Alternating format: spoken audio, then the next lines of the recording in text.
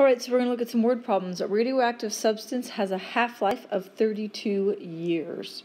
Find the constant K in the decay formula for the substance. Use the formula that scientists prefer, y equals AE to the KT power, where K is the constant.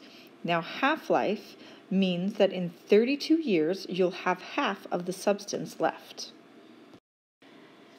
We're not often given an initial amount because it doesn't really matter with these half-life equations to find K. So let's just assume A starts with 100. After 32 years, Y will be 50. If A was 50, after 32 years, Y would be 25. If A was 10, after 32 years, Y would be 5. And so on. If A was 1, then after 32 years, Y would be 1/2. So if we look at this equation with the 50, we get 50 equals 100 e to the k times 32. If I divide by 50 and divide, why do I keep doing that? If I divide by 100, I get 1/2. I get 1/2 equals e to the 32k. If I plugged in 25 and 50 and divide by the 50, once again, I get 1/2 equals e to the 32k. And if I continued with the 5 and the 10 and the 1 and the 1/2, I end up with the same formula. So when you're doing these problems, you can either put 1 and 1/2 as your A and your Y, or you can start with a larger number to help you out. So we're going to solve this by rewriting it as a natural log. I have E, so it's natural log of what it's equal to, 1/2 equals the exponent 32k. And then I'll divide by 32 and plug it into my calculator. K equals, so when I plug it into my calculator, I get negative 0.0217, and that's our constant of decay. Okay, number 8, how many hours will it take a culture of bacteria to increase from 20 to 2,000 if the growth rate per hour is 85%? So we're talking about growth. So we're going to use our y equals a times 1 plus r to the t power. It's growing from 20 to 2,000, so 2,000, what the heck? 2,000 is our y, 20 is our a, and 0.85 is our r to the t. So divide by 20, and let's see, I get 100 equals 1.85 to the t. And I can rewrite this as a log, or I can take the log of both sides. So let's do that. The log of 100 equals the log of 1.85 to the t. Just another way of doing the same problem. And then t comes out front for our power property. So, what's the log of 100? It's 2. So 2 equals t log of 1.85. And then divide by the log of 1.85.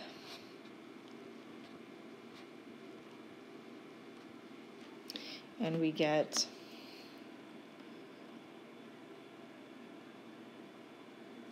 7.464.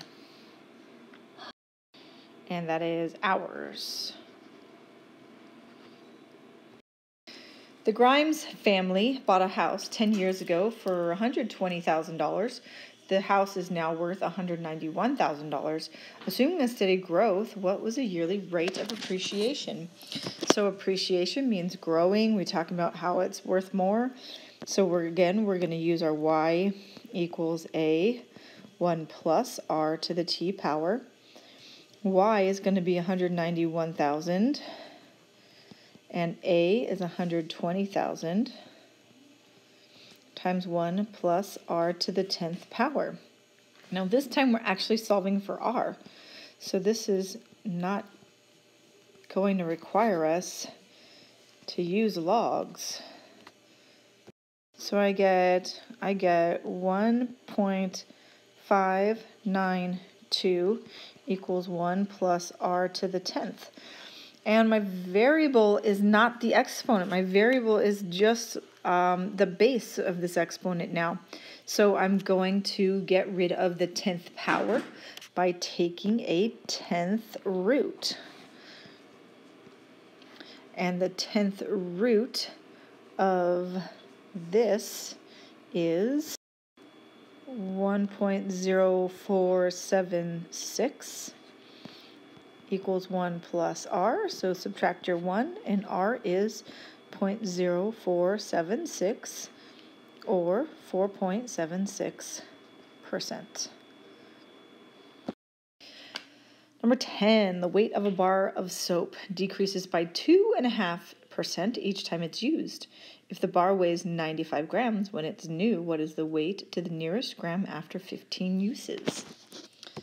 So it's getting smaller, right? It's decreasing. So this is our depreciation or decay formula, a times 1 minus r to the t. So y equals a, initial, starts with 95, times 1 plus 2.5% as a decimal is 0.025 to the t power is our equation. Does it do this on me? Which is going to be y equals 95 times 0.975 to the t. And now it wants to know 15 uses, so 95 times 0.975 to the 15th power. And we remember your order of operations. It says our exponents go before multiplication. So we're going to do 0.95 to the 15 first in our calculator, 0.975. Oops. Which is 95 times 0.684. And then times by 95, 64.982. And our units are grams. So after 15 uses, the bar weighs 64.982 grams. Now these little things, like doing the intermediate step in the calculator, are important. If you do it that way, it kind of helps us to see that you're doing each individual step correctly, and we know if it was maybe just a calculator punch mistake or if you really didn't know how to use the calculator. So this can help you actually keep your points by writing that middle step in.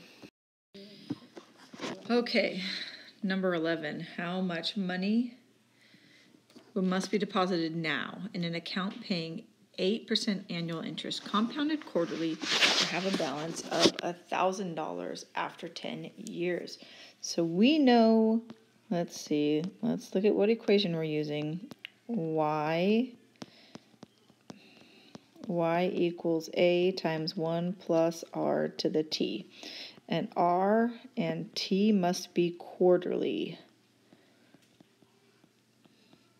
So if the rate is 8%, 0.08, we divide that by 4 to get quarterly, 0.02.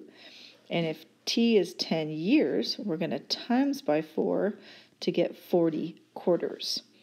So I want to know how much I have to put in to earn $1,000 after 10 years. So 1,000 is my final amount. I'm going to solve for a, 1 plus 0.02 to the 40th power. And 1.02 to the 40th. And let's do that in the... So this is 2.208 times a equals 1,000. We're going to divide 1,000 by this number, 0.208. So divide by 2.208. So we must deposit see, I got A equals $452.90. $452.90 in order to make $1,000 after 10 years. Okay, all life on Earth contains carbon-14. The equation for decay of carbon-14 is Y equals A times E to the negative 0.00012T. A paleontologist examining the bones of a woolly mammoth estimates they contain only 3% as much carbon as they would have contained when the animal was alive. How long ago did the mammoth die? So this is like the half-life formula. Let's just assume A is equal to 100. And if I have 3% of 100 is 0.03. That's not 0.03. That's what I get. Is 3. 3% of 100 is 3. So I'm going to let that be my Y and 100 be my A. And we're going to see that even when we use that, we end up with 0.03 as the Y in our equation. E to the negative 0.00012T divide by 100. And we get 0.03 equals E to the negative 0.00012T. And then we rewrite this as a log, or take the natural log of both sides. The natural log of 0.03 equals negative 0.00012T. Then we're going to divide by negative 0.00012. And T, we're going to plug this in our calculator. And I get 29,221.32 years ago.